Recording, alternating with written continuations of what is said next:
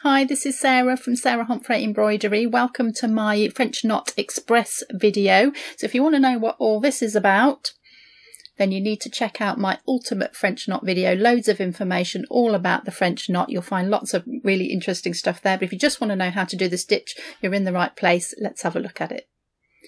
Okay, so I'm doing my knots on a linen fabric and I'm going to use a perlé thread. This is a number 5 in a chenille number 22 needle, basically so you can see clearly what I'm doing. And despite what you may think, French knots are really easy. You just need to know a couple of things. So I'm going to tell you about those now. So I'm going to bring my thread up where I want my knot to start. And this is if you're right-handed. I'll do left-handed as well in a moment. Thread comes towards me. Needle is above the thread, away from me. Thread goes over the needle back towards me, and you need to keep that tension on that needle.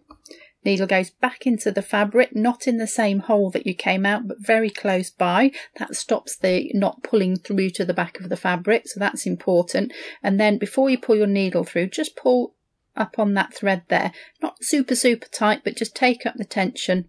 You can let go of that at this point if you want to. Needle goes through to the back, pull this down slowly to tension your knot. One French knot. So let's do that again. So where you want your French knot to sit, thread comes down towards you, needle away, over the needle, back. Keep that tension on there. Needle goes back into the fabric close by, but not the same hole. Tighten your thread around the needle. Needle goes through to the back. Pull down slowly. Let's do a couple more. Thread towards you, needle away, round the needle, tension on, pull it tight. Needle goes through to the back. You can see I'm just wrapping once. You can go twice.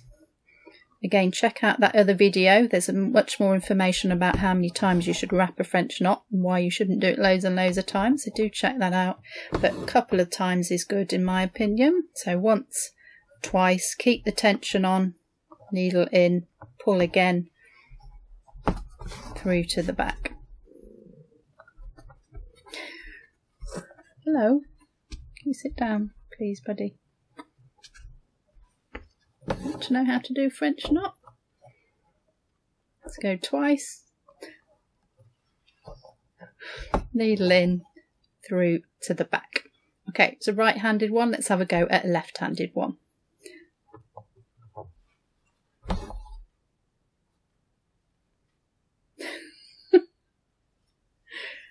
Interested in that, matey?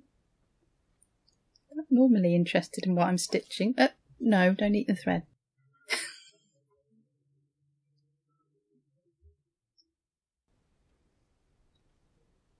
Good boy.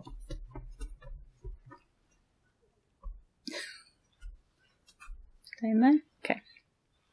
Okay, left-handed one. So I'm not left-handed, I'm right-handed, so it might look a bit awkward, but I'll do my best. So basically you're just going to mirror that. So thread towards you, needle away, goes over and back. Keep the tension on that. Needle goes into the fabric nearby, pull that tight. You can actually let go. That goes through to the back. So do that again. Thread towards you, needle away.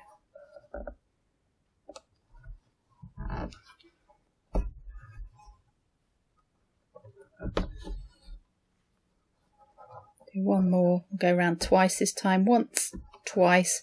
Keep that tension on, that's really important. Needle goes in close by. Pull that tight before you take the needle through to the back. Nice even French knots.